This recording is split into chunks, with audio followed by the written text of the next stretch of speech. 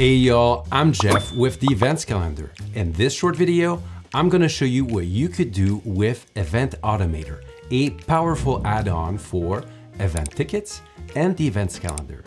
So let's get started with your number one question. What is Event Automator and what can it do? Let's find out.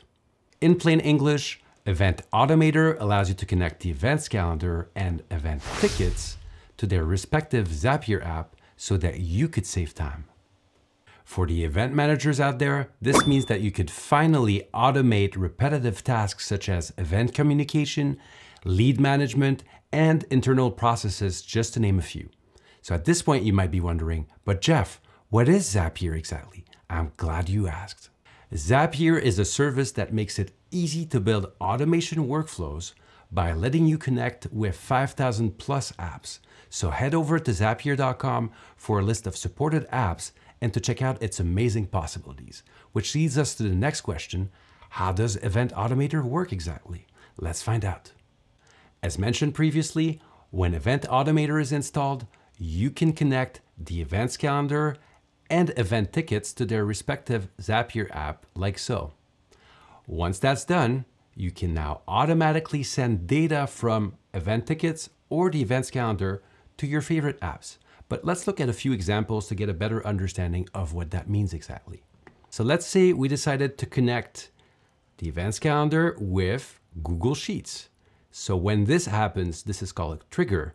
When there's a new event that's created or published, automatically create a spreadsheet row so that you could store that event data, I don't know, for data archiving or some internal process that you might have.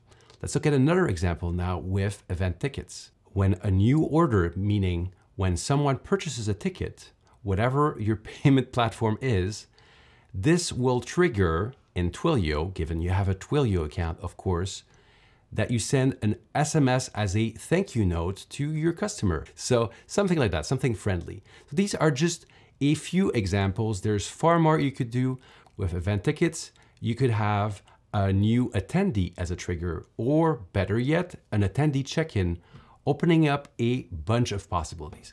In Zapier's world, when you have a trigger, when this happens, that results in an action, automatically do this, that's called a zap, aka an automation.